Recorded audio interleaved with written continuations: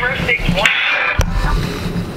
ever had a friend or family member, or have you ever bought a house where everything goes wrong on the last day? This is Justin Underwood of Movement Mortgage. My team and I are right here in Monroe, Louisiana. We want to take the stress and worries out of your home buying experience. Movement Mortgage. Well, what state has the most million-dollar homes? How about the District of Columbia with 17.3% of all homes excess of $1 million? California follows at 13.6%. Hawaii third, 13.5%. Rounding out the top six. New York 7%. Massachusetts 5.2%. Connecticut 4.5%. No other state exceeds 4%. At the other end, 0.8% of homes in Alaska exceeds $1 million. Wisconsin 0.7%, and Iowa 0.6%. And at the bottom, Indiana only 0.5%. 0.5% of all homes exceeds $1 million. In Louisiana, just 2. Not many in Northeast Louisiana. We have sold in my company a number of million-dollar homes, which get in excess of $500,000 this market. Starts dropping. Ricky, how you doing? Doing good, man. How about you? Hi, so happy to have you, Ricky Carruth, with Remax in the Gulf Shores, Orange Beach, and maybe some other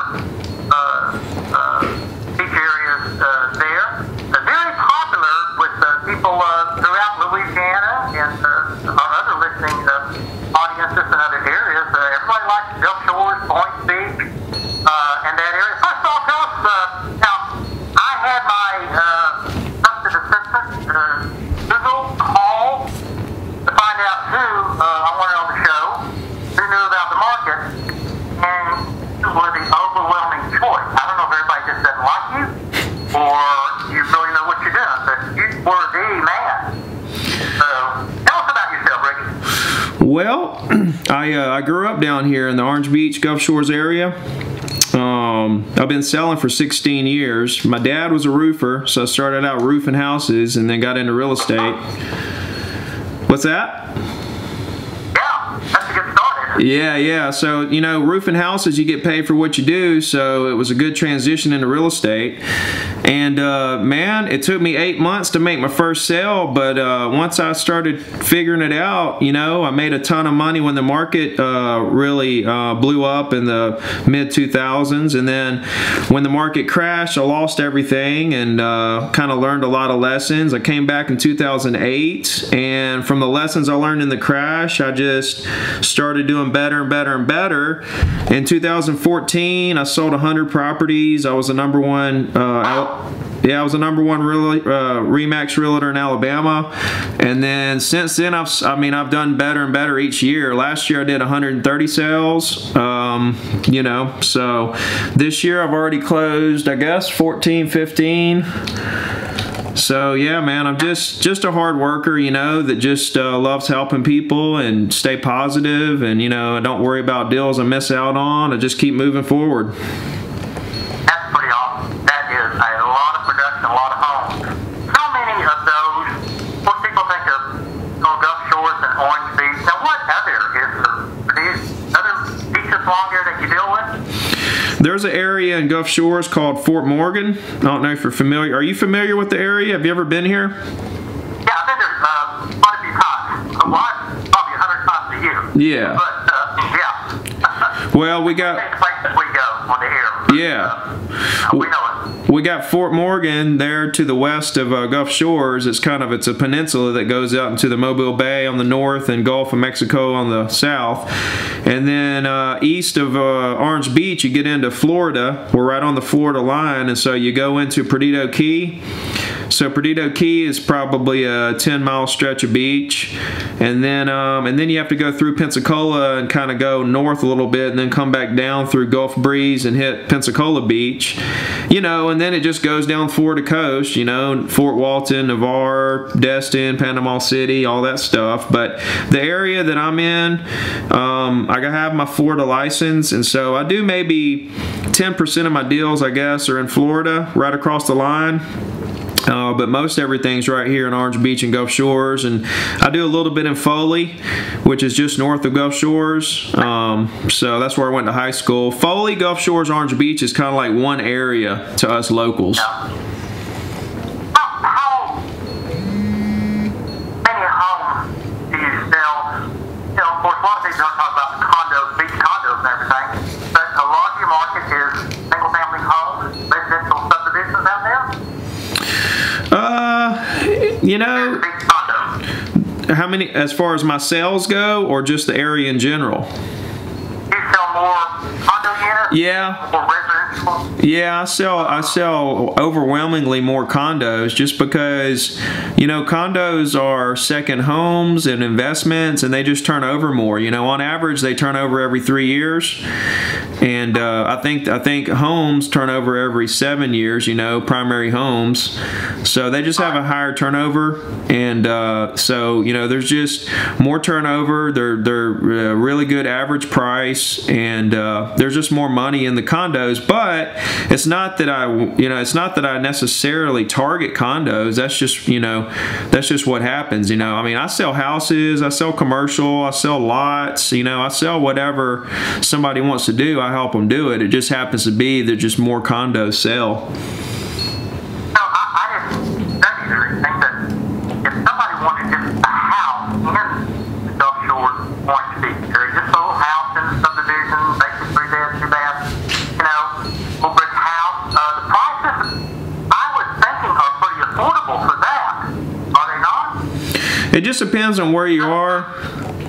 Yeah, it just depends on where you are and what you're looking for. But yeah, you can get something for $300,000 that's really decent. You know, as far as that goes, you could find something $250 range. You know, when you get down to the 200 range for something that's decent, you're probably really slim. I mean, you're probably non-existent. You know, so I would say 250 to 300. You know, you can. It's probably slim under 300, but around 300 you can definitely find something that's decent. Okay, and in the condo market, things like, now we go down and we have a rental, you know, we go down and we, and whatever, but it seems like the prices have just, of course, you had the crash, but the prices have kind of skyrocketed, haven't they, in the last couple of years over there? Yeah, I mean, the BP oil spill bottomed our market out, and then 2010 and 11 was the bottom, and then we had about 18% growth that first year coming back, because the prices were so low and everybody wanted to really jump in.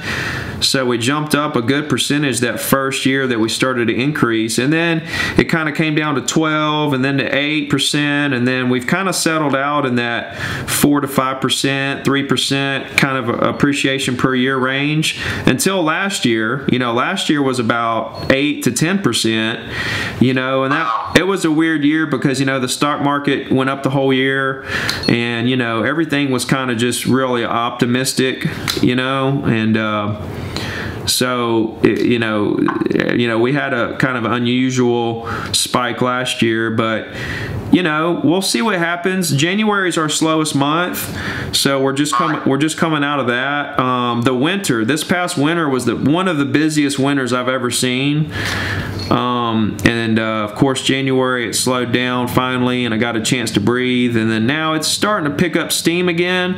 I mean I did well, you know. January I did like 14 deals, so it wasn't like it was down, but it's just a different kind of work, you know. In January I'm more in the office organizing and making calls and putting stuff together, and, you know, in the spring and summer I'm showing a lot of property, so it's a different kind of busy, but I'm still doing deals. It's just a different kind of you know, a different kind of work. You know, what's impressed me about Gulf Shores is, you know, of course, people go down there for the beach and the restaurants and all that, but the infrastructure of Orange Beach, Gulf Shores, recreational centers, the city, the activities, it's a pretty nice place to live too, isn't it? it's an incredible place to live, man. Like I said, I grew up here, and I've seen it grow from nothing. I'm 36, and you know, I mean, I remember when I was little, you know, in the 80s. I mean, it was nothing down here. So from what it was to what it is incredible. They just did a big amusement park up in Foley. It has one. We went there, and of course, a year or two ago, we went there. Shortly after they opened, that is something else, isn't it? It really is. I mean, you know, they're doing it in phases. So this first phase is this big amusement park. It's got one ride that's kind of like a Busch Gardens, Disney World kind of ride, and then they have a mall that they're opening up slowly, a bunch of restaurants, but eventually they're going to have more rides, and they're going to have a huge 100-acre water park. I think that water park's really going to make it an exciting place. They also, the city of Foley, it was kind of a deal they swung with the people building the amusement park, but they built, I don't know how many soccer and baseball fields right next to it, and hotels and everything else. So, you know, it's not a, you know, a lot of people, when it was being built, they asked me, you know, how it's affecting the market and how do I think it's going to affect the market, and I told everybody that I didn't think it would really do much to the market, except for give people just another reason to come down. You know, we haven't seen a spike in prices because of it. We haven't seen, you know, any real effects so far, except for it gives all the people just another reason to come down. But like I said, when they get that water park open, I really think that's going to be kind of the missing piece of the puzzle for that place to really go to the next level. But outside of that, man, we got the wharf that they have concerts all the time. You know, we got festivals. You know, got the oyster cook-off, shrimp festival, all kinds of different events that happen in the area. We got Mardi Gras parades that are happening this weekend. The Orange Beach has a parade, and Gulf Shores has had a parade for as long as I can remember. So there's always something, and one reason I like it better than a lot of places on the Gulf is there's so much room. You know, Gulf Shores and Orange Beach is spread out so much. Destin is so compacted on that little island, and traffic is horrible over there. And same thing with some of the other beach communities. You know, Gulf Shores, Orange Beach is it's really spread out, and it is, man. It's a really nice quality of life. No, I found exactly the same thing. We were taking vacations going up and down the Gulf Coast there, and we went to Destin times, and my wife and I both had the same adventure. So congested, so busy. There are a lot of people out there. I know a lot of listening audience, y'all have condos and places in Destin. It's a wonderful place. So we just found it to be very congested. Then you can see the beach from the road. Gulf Shores, great beach community, the restaurants, the activities, great for kids too. It's a very, very family-oriented. It is, man. They, you know, back a couple years ago, Panama City outlawed alcohol on the beaches during spring break. And so all those spring breakers migrated to our area that year. Well, as soon as they did that, Gulf Shores said no alcohol on the beach during spring break from like March 12th or something to the mid-April or something. And they all left, you know, and Orange Beach didn't say no alcohol, but they were very strict on underage drinking, and it cut it right out because they're trying to preserve the family, you know, lifestyle, the family community. You know, they're trying to maintain that family atmosphere. There's tons of great restaurants. You know, there's just a lot of stuff going on. There's also a state park beach in between Gulf Shores and Orange Beach. It's 3 miles of vacant beach, and it's really a sight. I mean, you know, I'm pretty blessed, man, to have grown up here and to be able to do something I love, and the place I grew up in is really, really a blessing. That is awesome.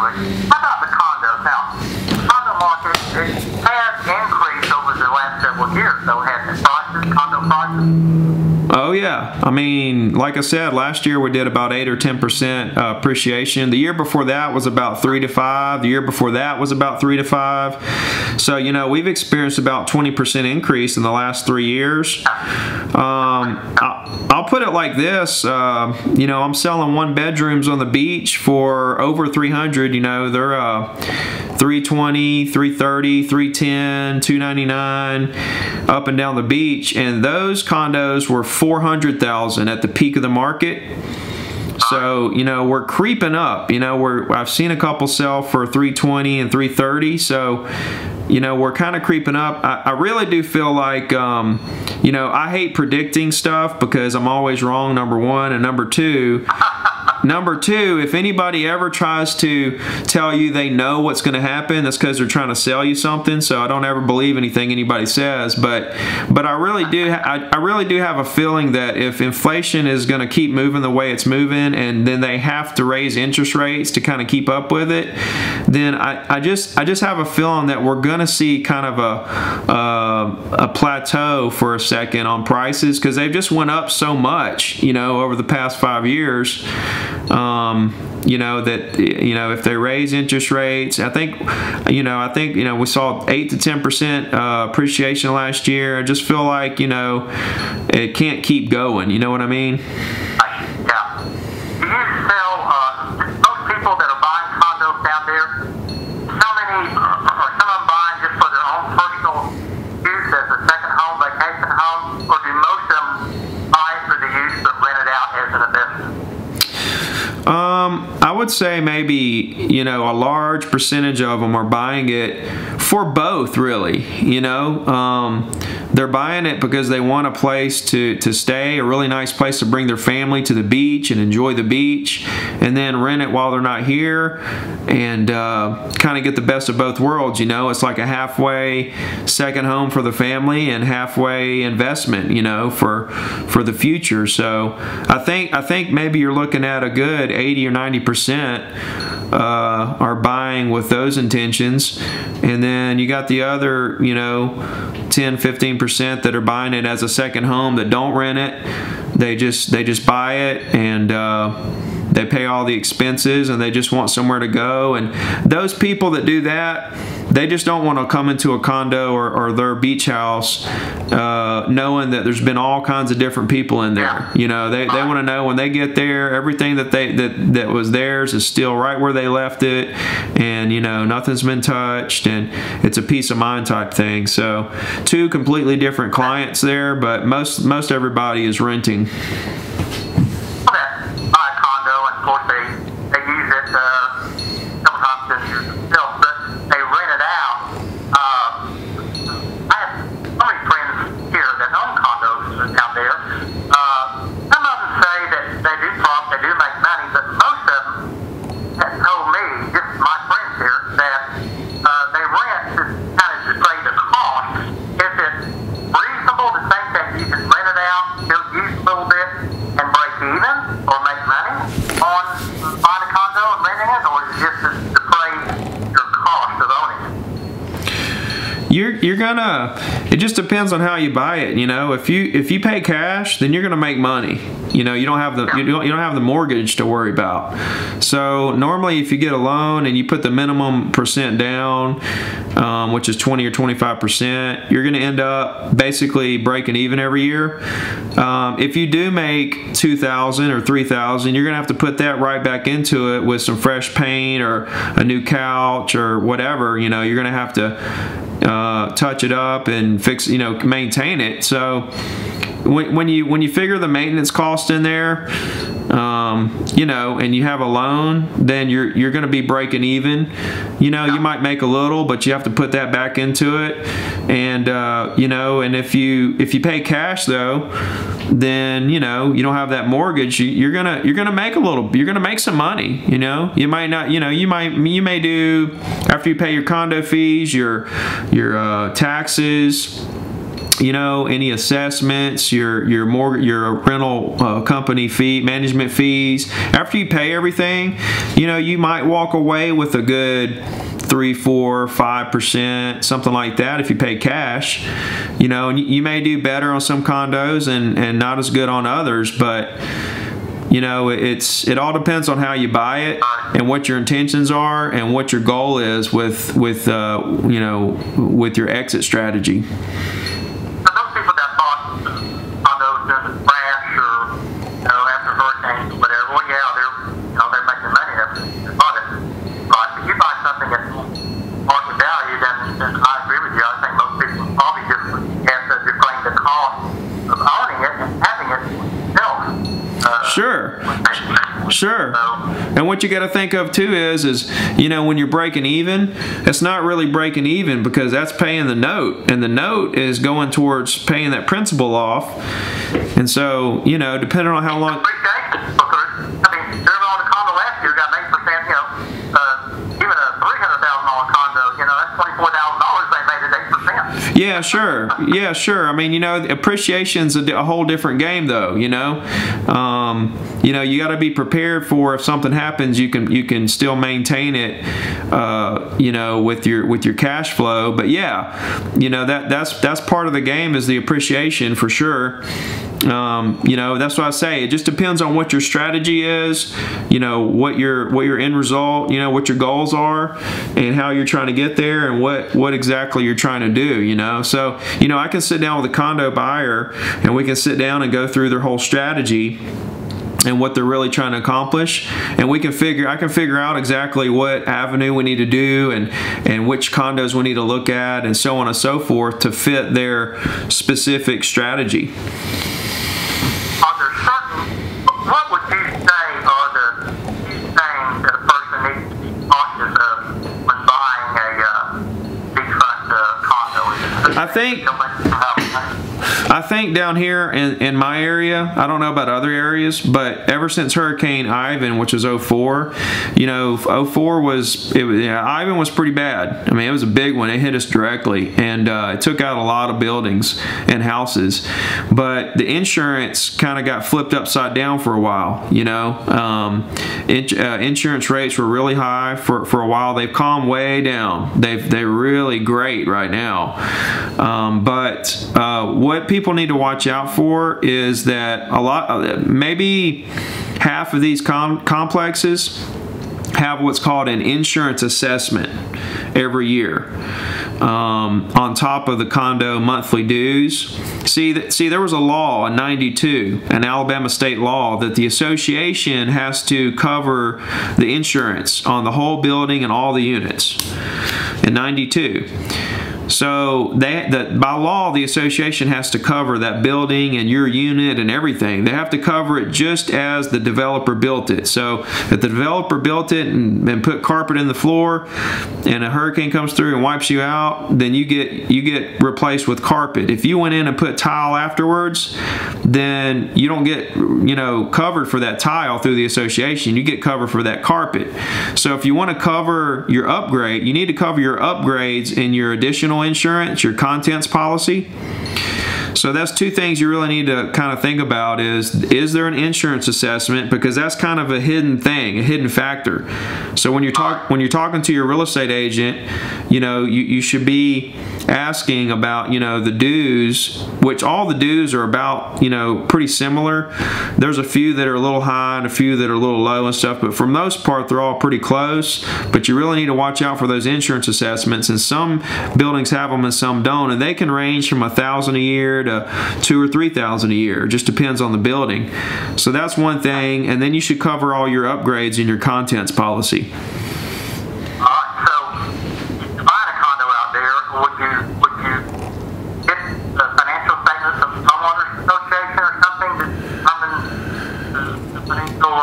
Yeah. And see, that's the great thing too about getting a loan through doing a conventional loan on these condos is that the Fannie Mae guidelines are so strict on condos. They literally sift through the entire association and determine if that condo association is strong enough for their standards. And they look at the balance sheet, the reserves, how much of the condo dues are getting allocated to the reserves, the insurance policy. They want to know if there's one entity or one person that owns what percent of the building. There's a lot of stuff they look at that you wouldn't look at yourself. And so it's kind of like they're your partner on the deal. You know, they're kind of looking out for you. So if you get into a situation where you're going after a condo and you're getting a conventional loan, and Fannie Mae says, no, we're not going to finance this one because of this, or we'll finance it, but you have to put 25% down, not 20. Those are some red flags. That you should ask questions. Well, why won't Fannie Mae finance this building, or why do they want more of a down payment? So that's one good thing about getting a conventional loan is Fannie Mae is kind of your partner on the deal. This is kind of an accounting question, or finance question, I guess, so I'm not expecting you to know, but I've heard something about if you were buying it for really a second home versus buying it for investment, that maybe it changes the financing options. I don't know if you've heard anything. Oh yeah, no, absolutely. It changes it a whole lot. It changes the interest rate. It can change the down payment. It can change a lot of things. And that stuff's always changing too. They're always coming up with new rules and everything, but it does affect it big time. And you can only own so many of these. You can only have a loan on so many of these things too. You can only have one second home. I mean, like for example, I just bought my mom a condo to live in, and it's right down the road from my house, and I could not. What's that? That's not good. You don't want your mom just out down the street. Oh no, yeah, kind of set myself. Come home last night at midnight. Kind of set myself up for that one, but yeah, but the thing is I wanted to buy it as a second home because it would have been a better interest rate and a better down payment.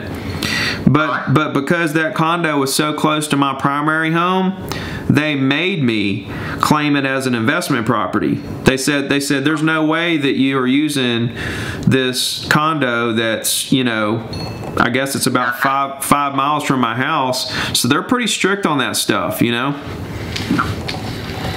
have been a fantastic, knowledgeable guest. Now, you're with RE/MAX there in that area. Let's give them some contact information so if somebody had a question or had an interest in condo or real estate in that market, they can call you. How would they get a hold of you? Sure. If you guys have any questions about Gulf Shores, Orange Beach real estate market, you can find me a couple of different ways. One way is my website, and that's just RickyCarruthRealestate.com. So, my first and last name, RICKYCARRUTH, realestate.com. My cell phone number is 251-752-1138. And you guys can just find me there. And if you have any questions or anything I can ever do for you, let me know. And, to me, if any of you guys that's listening, get down to the area, write my number down and give me a call and let me know beforehand. I'll take you somewhere to eat lunch and, meet face to face and we can chat. All right. 251-752-1138. Ricky Carruth. And I know there's no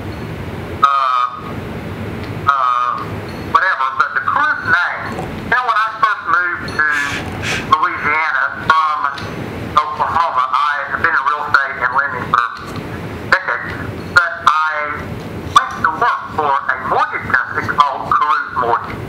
I don't have any history or any great grandfathers, anybody that was. Oh yeah, oh yeah. All the Carruths are from over there. That's my great. Let's see, that would be my great grandfather, and then all the relatives before him are all over there in Louisiana. So I have a lot of relatives over there in Louisiana, but I don't know any of them. Okay, well that's good too. But Ricky, thank you so much for your time, your knowledge, your expertise. You know what you're doing, and hopefully you'll get some phone calls. Absolutely, man. Next time, we'll catch up and have some coffee, okay? You give me a ring, man. I'll be glad to meet up with you. I appreciate you having me on. I enjoyed it. All right, Ricky. Thank you very much. Yes, sir. Have a good day.